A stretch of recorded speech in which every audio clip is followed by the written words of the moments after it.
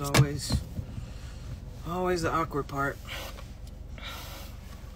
This is always the awkward part. When you gotta wait on everybody to join. And when that happens, you gotta stare at the screen and look all weird. Cause you gotta wait on people to join so you ain't talking to yourself. Hey everybody. I'm gonna do what people do on these lives and be like, I'm gonna wait for everybody to come in. I'm gonna wait for everybody to come in. Ain't that what people do? I'm gonna wait. Interesting topic today, though.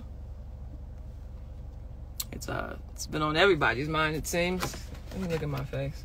So I ain't finna be out here looking crazy. Alright. I'm gonna get straight into it. Oh, we got all the saints. Hey, y'all coming up in here. They saw Beyonce and said, okay, well, I'm ready to tussle. Anyway. So, if y'all know me even a little bit, you know that I don't be jumping on hot topics like that.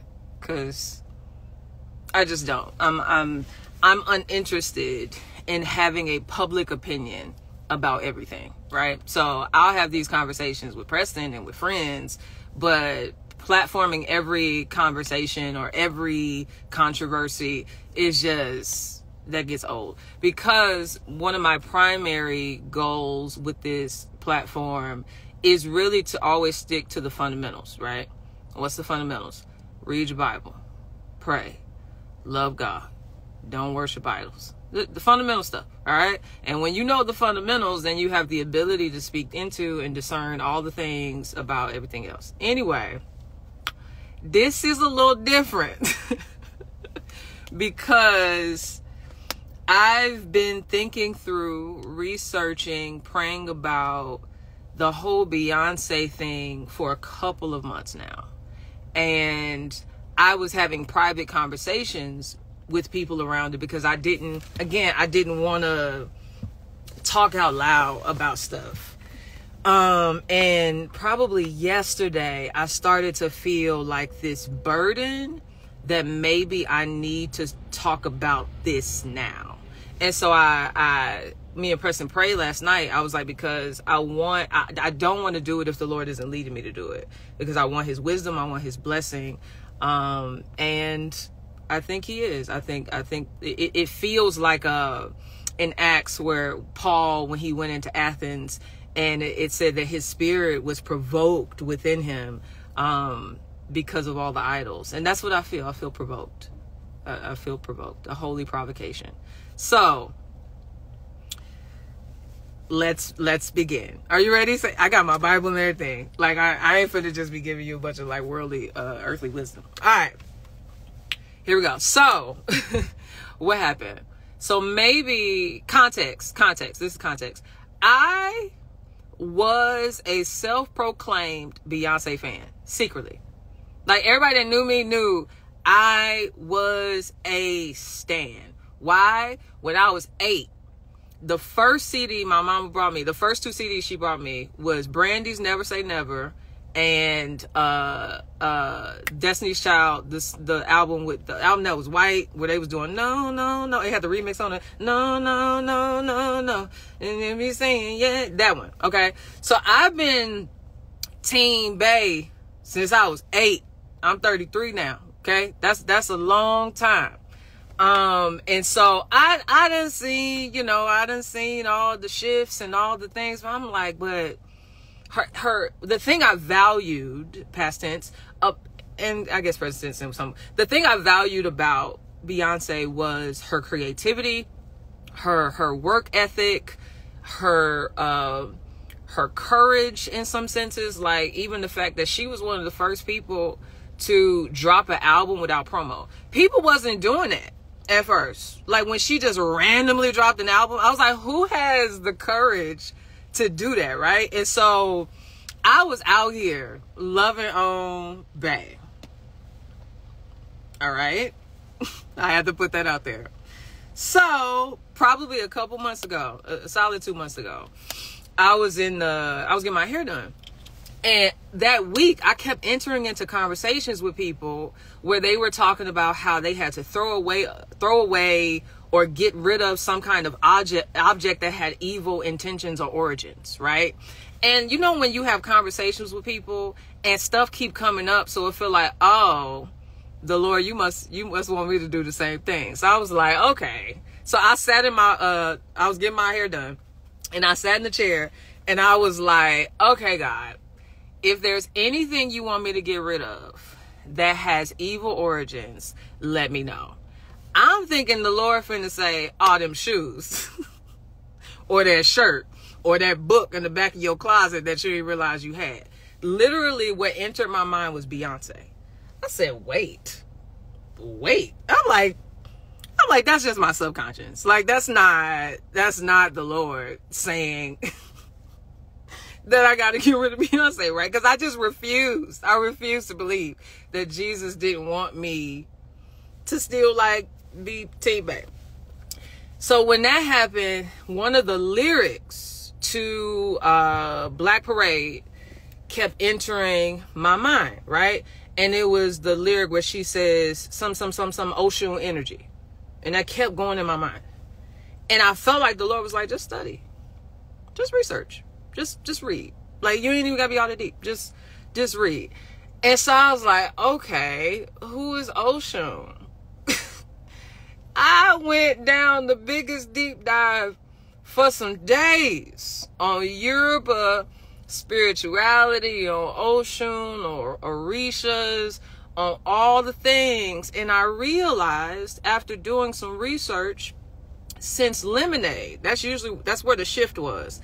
Since Lemonade, she has centered false deities and embodied them, right? So in Lemonade, when she comes out with the yellow dress on and the water and all the things, like she becomes or tries to embody these false gods and the worship of ancestors, right? And so I was just like, I really felt some type of way. One, I felt some type of way because I was just like, but I like the music. I like the music. But I also felt some type of way because I didn't realize how blind I was. Because I liked the music so much that I didn't have discernment. The music made witchcraft beautiful. And that's the problem.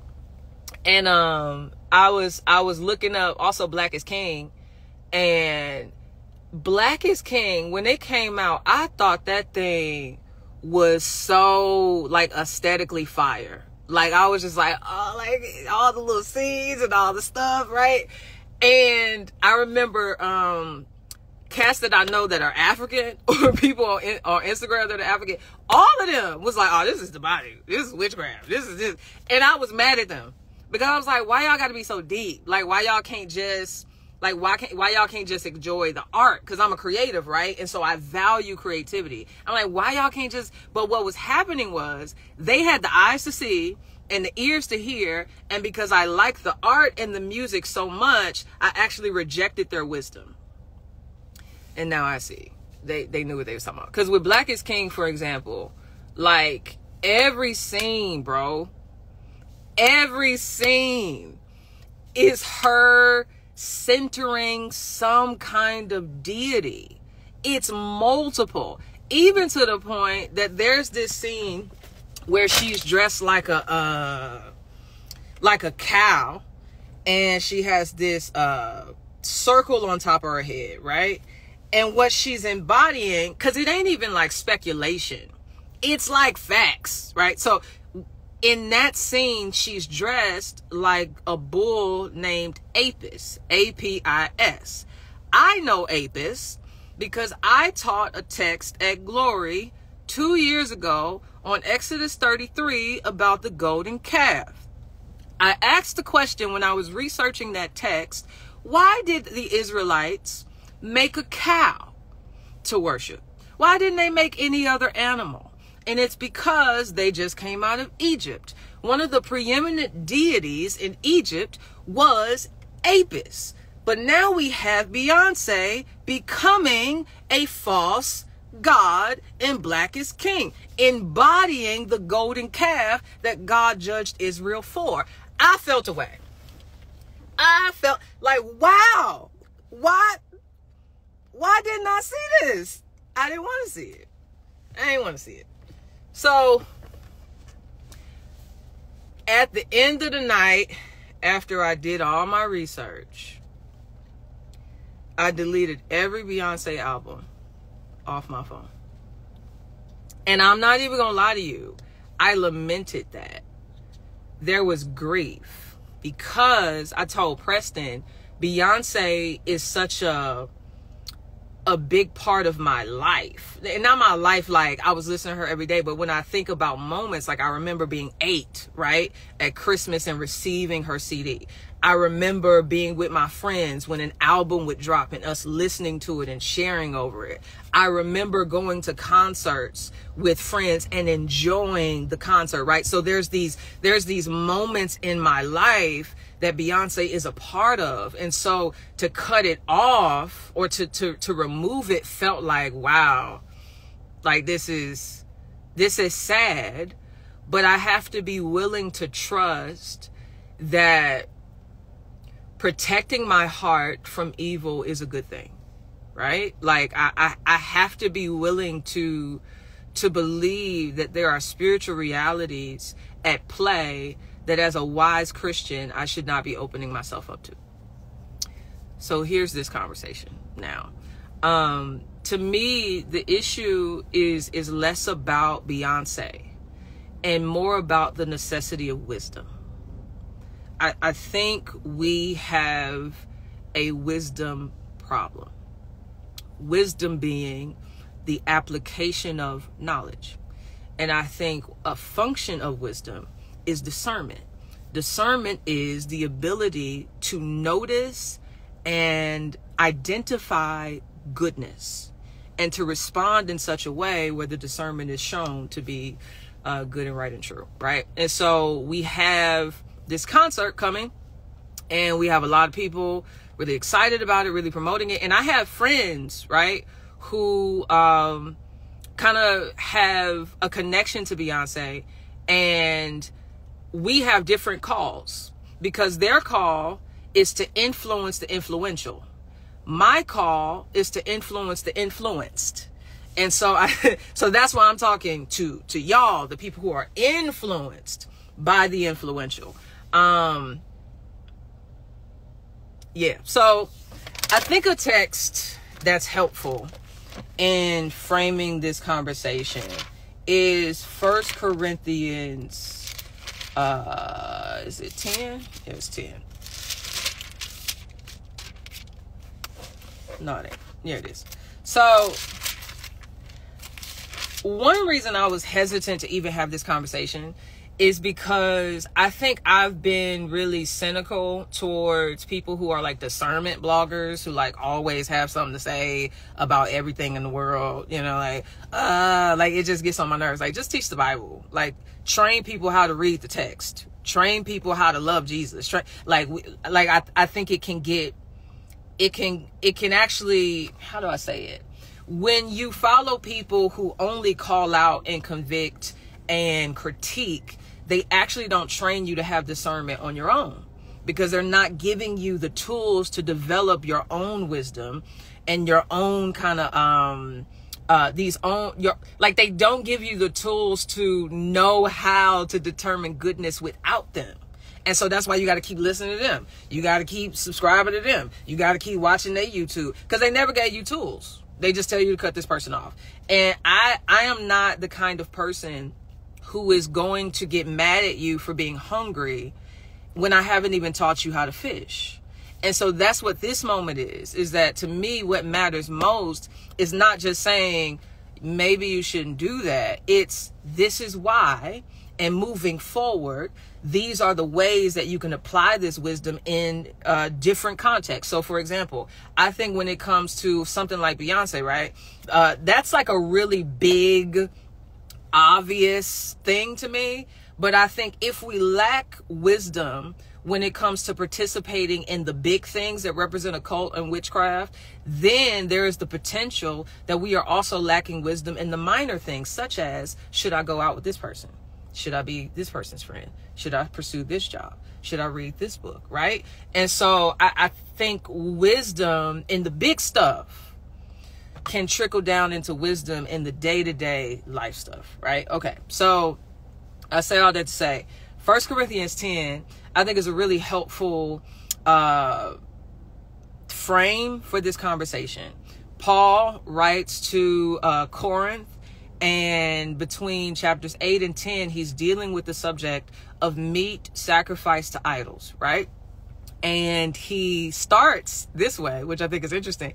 He says, "For I do not want you to be unaware, brothers," so don't be ignorant, have knowledge, "that our fathers were all under the cloud and all passed through the sea and all were baptized into Moses in the cloud and in the sea and all ate the same spiritual food.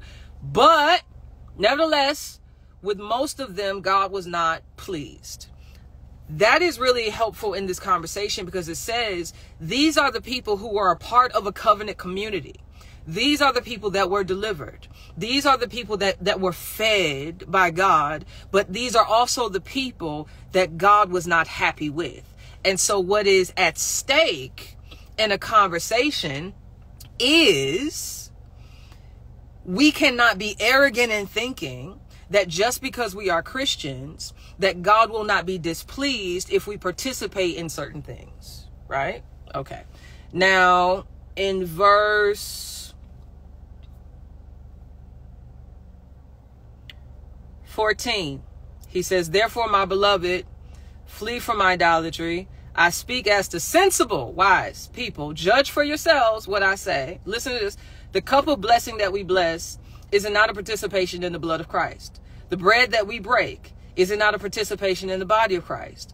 Then he says, 19, "What do I imply then? Follow me, that food offered to idols is anything, or that an idol is anything? No, I imply that what pagan sacrifice they offer to demons." What's the point? The point is, you got in Corinth, they got all these temples, right?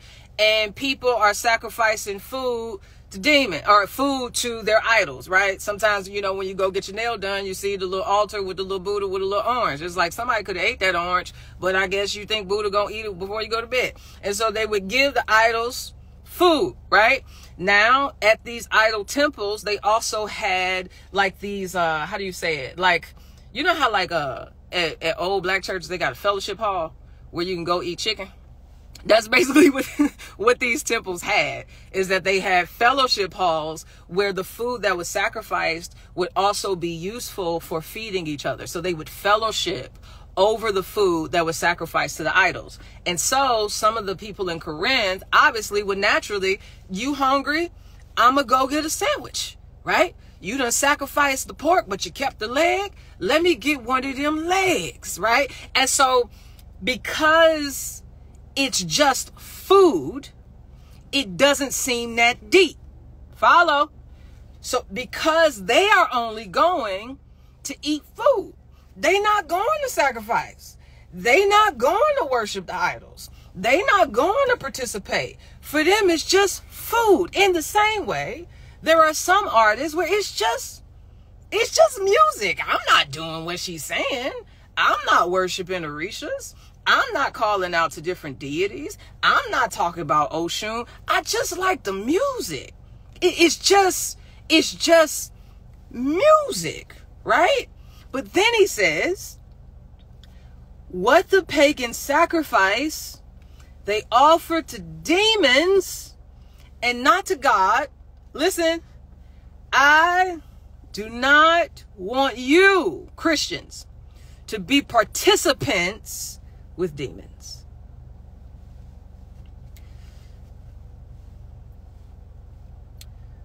They're going to the altar, or they're going to the temple to simply eat food. The food is being sacrificed to idols. The Christians recognize that idols are not real gods, and therefore they assume that there is no spiritual consequence to eating the food. Paul has to warn them and saying, you know something, but you're ignorant to another thing, which is that even if they are sacrificing the food to an idol that it is not a real God, there is a spiritual dimension behind the idol that is demonic. And so by virtue of you taking part in the food that was sacrificed, you are also fellowshipping with the demon the food was sacrificed to. And I think that is potentially the principle that needs to be applied to our participation with certain music, concerts, whatever, is that even if we have the insight to know that it's just music, it's just food, the spiritual reality at play inclines us to be wise in saying, but I cannot fellowship with demons. I cannot do it. Here's the heavier part. He says, verse 21, this is 1 Corinthians 10, by the way.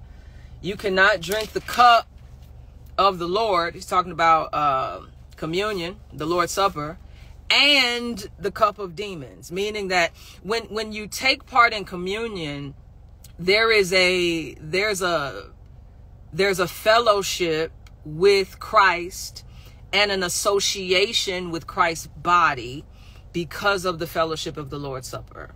And he then draws that out into them eating meat sacrificed to idols, which is in the same way taking part in the Lord's Supper is fellowship with Christ and identification with Christ's body. Then also in the same way, when you eat meat sacrificed to idols, there is fellowship with demons and identification with the idolaters that are doing the work.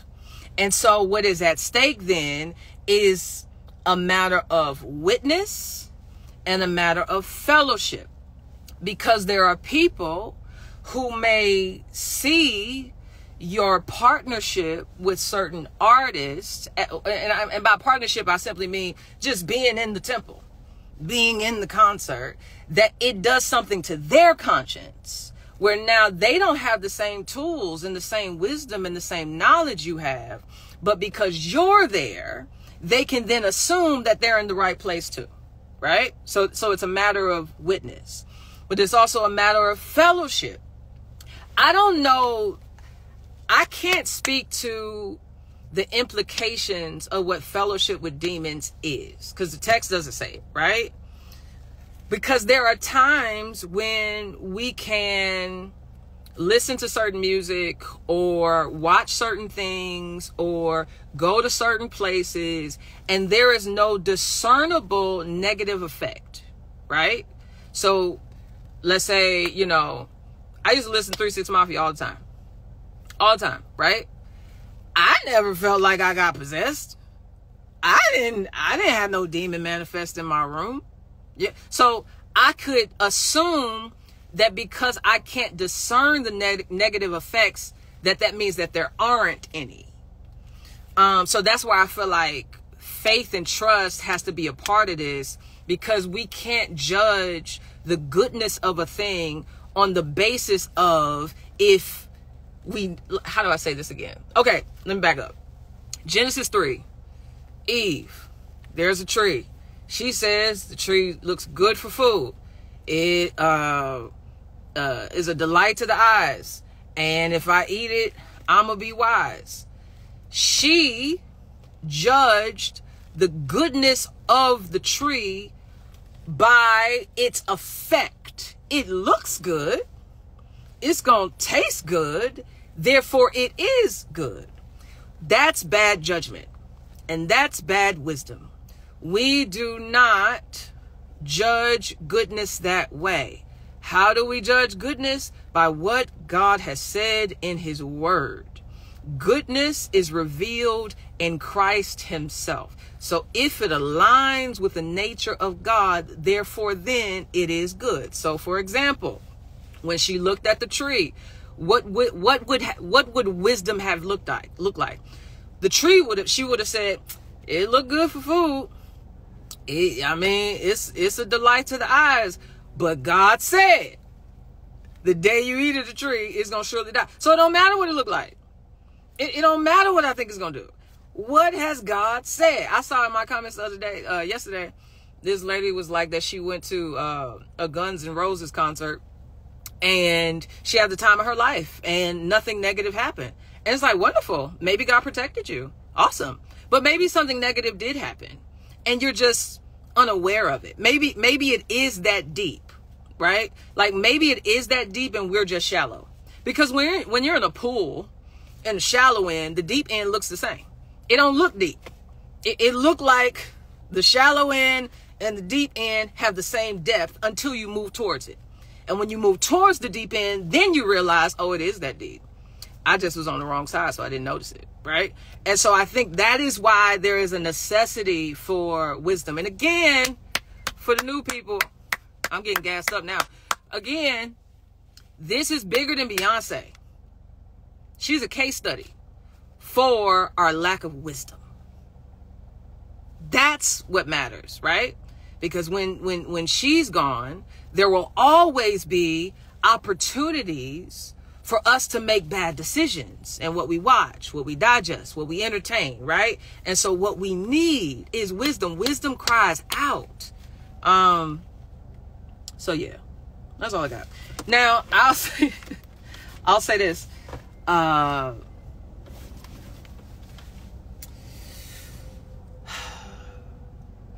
If you like Beyonce, if you bought her tickets, if you plan to go, I am not shaming you. My job here in my heart is to instruct you and to give you a framework by which you can make a wise decision. A year ago, if I watched my own life, I would have watched it and been like, you know what? She made some good points, but I'm going to that concert. I promise. I was like, those some great points, but I'm sorry. Like I gotta go. And that's why I want to put the burden on you to do this. Pray. Ask God what he would want you to do. Because at the end of 1 Corinthians 10, what Paul ends up saying is, you know what? Whatever you do, do it to the glory of God. That right there is what we don't do. We don't seek God about if this thing will bring him glory. And so that's what I encourage you. Pray. Ask God. Talk to wise people and say, Lord, do you want me to go? Do you want me to go here? Do you want me to be in relationship with this person?